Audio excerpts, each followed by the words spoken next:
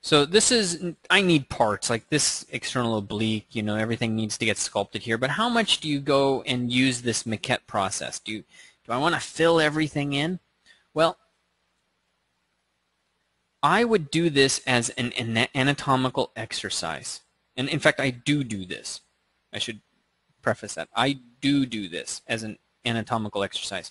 Not for class, for myself. Exercise is important. So I do that quite frequently. I'll just get in and quickly build these guys up. Okay.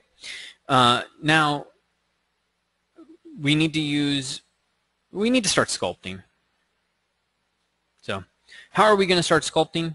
That's going to start bringing us in to Dynamesh. And my notes tell me not to introduce this, but this is the point to start talking about it. So I'm going to go into geometry. I'm going to go into Dynamesh. And by default, Dynamesh is set to 128, which is quite high. And I'm just going to click Dynamesh.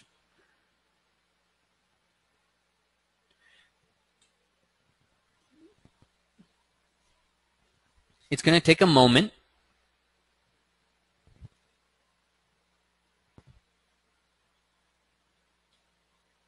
And there we go. What did it do?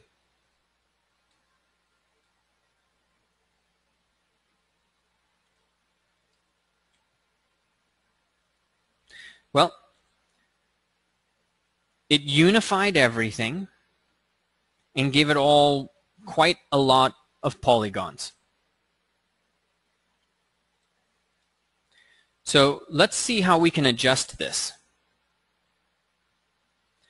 I'm going to undo, back to my geometry the way it was, and I'm going to set my resolution down to, let's say, as low as it can go. Let's say 8. And I'm going to click Dynamesh. See what it does? So the polygon is smaller with more resolution, which basically means that resolution is like your, you know, it's the HD resolution of your TV. How much can you get? Well, you increase the resolution, you're going to get more. You decrease it, you get less. But we want to keep it low. Even 64 is too high. We want to set this down to 32.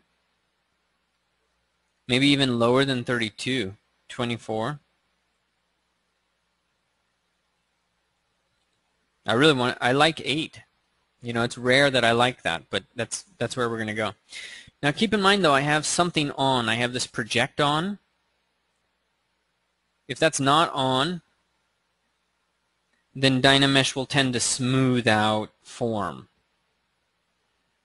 If it is on, then it will project it and keep the shape intact.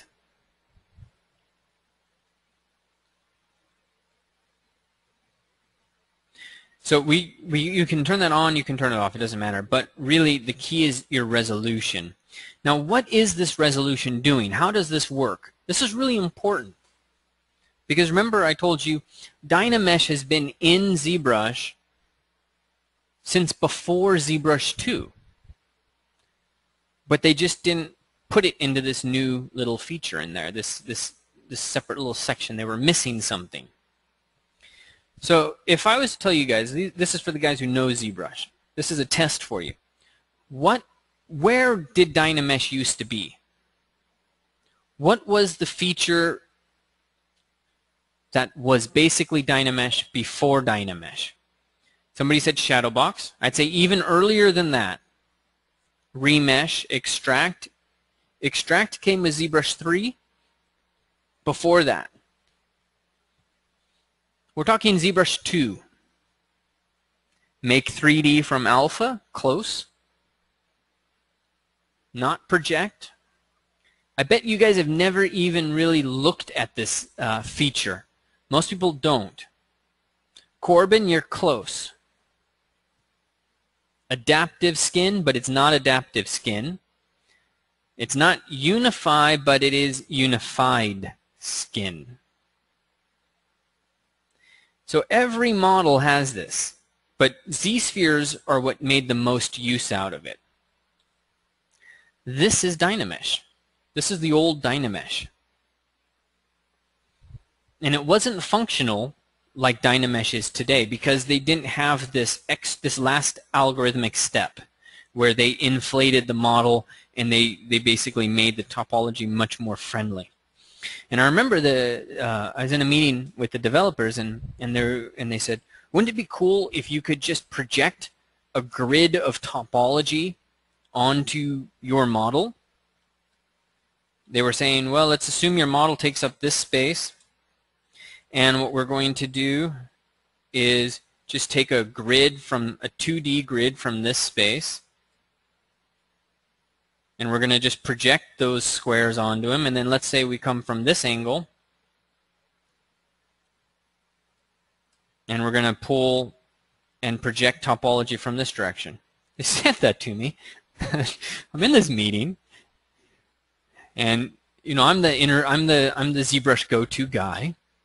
If you know Paul Gabry is doing the job, one of the jobs I used to do there, and so you know I got a little bit of an ego. I'm like, what do you mean? Why would anybody want to project topology onto a model? What are you talking about? I didn't say it like that, obviously. We had a fantastic relationship, and we do today too. I love all of them. I was like, no. What we really need is we need that topology brush thingy. You know, we need that tool, something like this. And then, you know, Dynamesh comes out after I'm not working with the company anymore, and I'm like, oh. I'm such an idiot. Dynamesh is like the most revolutionary thing to happen to us. And you know what? 6 years ago we're talking about it, and I'm saying, it's not a good idea. shows you how far ahead these guys are, and they don't listen. You know, I mean, the head of development has a clear vision, and he knows what he wants his guys to do.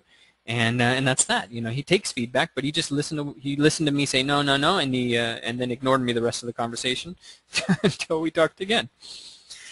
And now we have Dynamesh.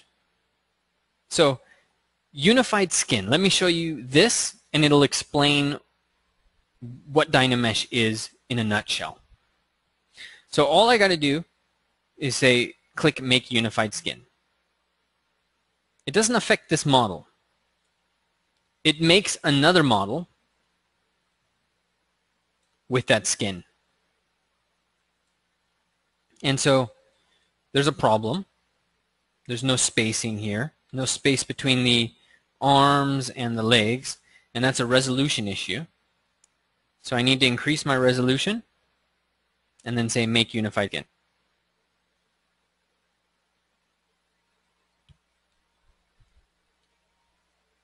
It's going to take over my computer, so 1 second. And I'm back. All right, so I'm getting more resolution. And doesn't that look a lot like Dynamesh? Let's see what Dynamesh does. Oh my, that looks a lot like Dynamesh. Not too far, right? I mean, all the way to having that same problem right here. But what you'll notice is that they're able to do more with less. So that was an improvement in the algorithm. And also, it's not pure grid, pure front view, side view. You know, he's able to get some of the roundness in there. And it's a little bit nicer blended. But it's the same thing. You see these triangles in the shoulder. It's the same thing. It's been there forever, for a very long time. But what is it? Let me just explain what it is, and one more step to explain what it is. I'm going to turn smooth off. It's completely off. And this is where you get to see what Unified Mesh and Dynamesh are actually doing. Make Unified Skin.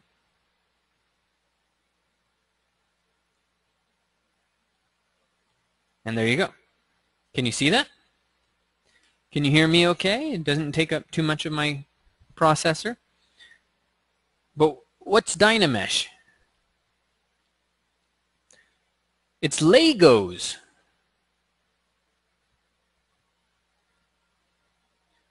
It's basically building your model with Legos and then skinning it, not even skinning it, just melting the surface. Watch this. Whoa. I just melted the Legos. Lego topology, and I have Dynamesh. Why didn't somebody think about that before? It's so simple and so awesome. And that's what it does.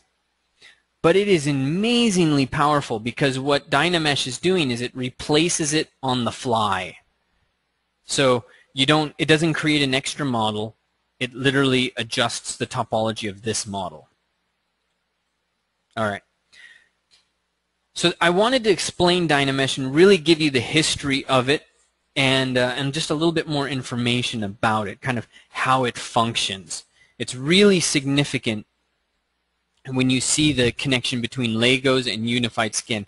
And really the single most important thing, in my view, about that demo is that you understand how some cool new feature can have this really ancient origin because there is a system that the developers are working in. They didn't develop brand new code for it. It was there for a while. They just couldn't get it the way they wanted. So it just stayed as a palette for a bit. Almost every single feature that you see, all these new things about ZBrush and these new features, they're all built on these old things because the system is pretty clear. Where the pixelator wants to go, he's got that roadmap. The algorithms are catching up to his brain.